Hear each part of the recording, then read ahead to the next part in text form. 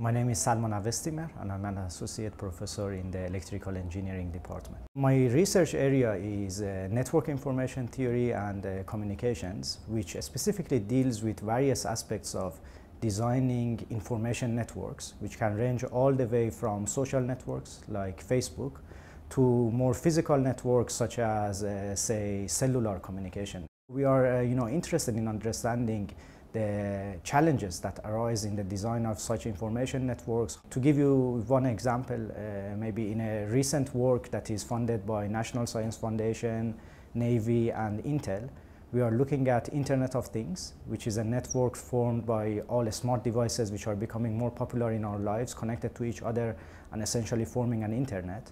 And we want to understand how to transfer information in such networks. There are quite a few reasons why I decided to come to USC. One of them is related to my research area, which is network information theory and communication theory. The second reason is more related to how USC has evolved in the recent years.